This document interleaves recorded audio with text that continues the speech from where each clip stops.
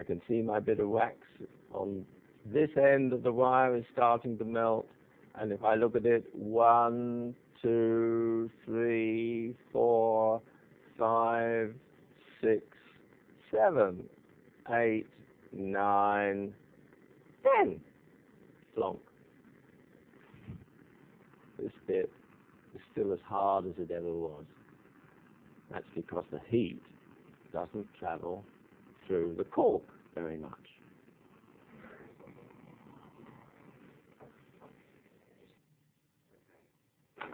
Some materials are very good heat conductors, others are very poor heat conductors. In fact, if we want to have a poor heat conductor, what we call an insulator, the main thing we want to do is to have lots of air in it. So the material that you've got in your lofts, which is keeping your house warm, is some fluffy material, some glass wool or something like that, which has got lots of air in, so it's trapping the heat from your house. Some of you may have double glazed windows. Double glazed windows have 2 sheets of glass with an air layer between.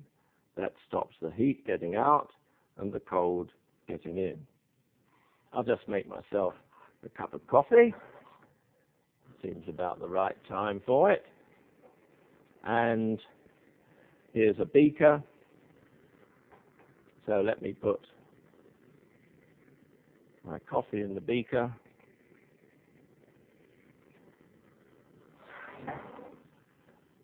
Ow!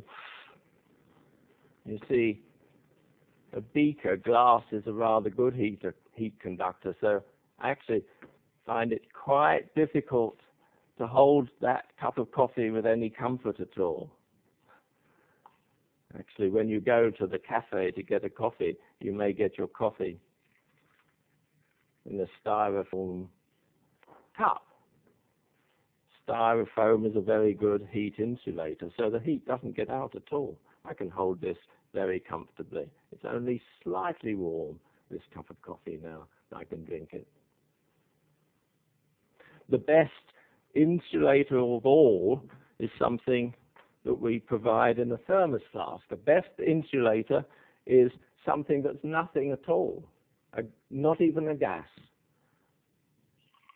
When you take your thermos to your picnic, what you've got is a glass vessel inside this plastic case, and it's actually a double glass vessel with a vacuum inside, something there the air has been pumped out of, and that will keep your cup of coffee warm all day.